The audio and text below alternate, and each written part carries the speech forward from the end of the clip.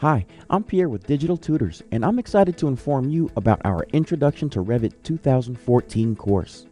This course will teach you the basic tools and skills you can use to quickly get started on your own project in Revit.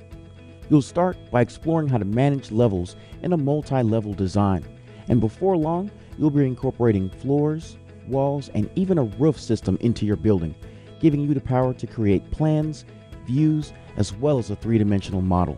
And finally, you'll learn a few easy ways to create stairs in Revit using the stair tool. By the end of this course, you'll not only have created a model and a set of plans to go with it, but you'll have gained knowledge on how to use basic tools in Revit in an effective and efficient way that will allow you to begin working on your own design projects. Thank you so much for tuning in, and I invite you to come back for additional training and information.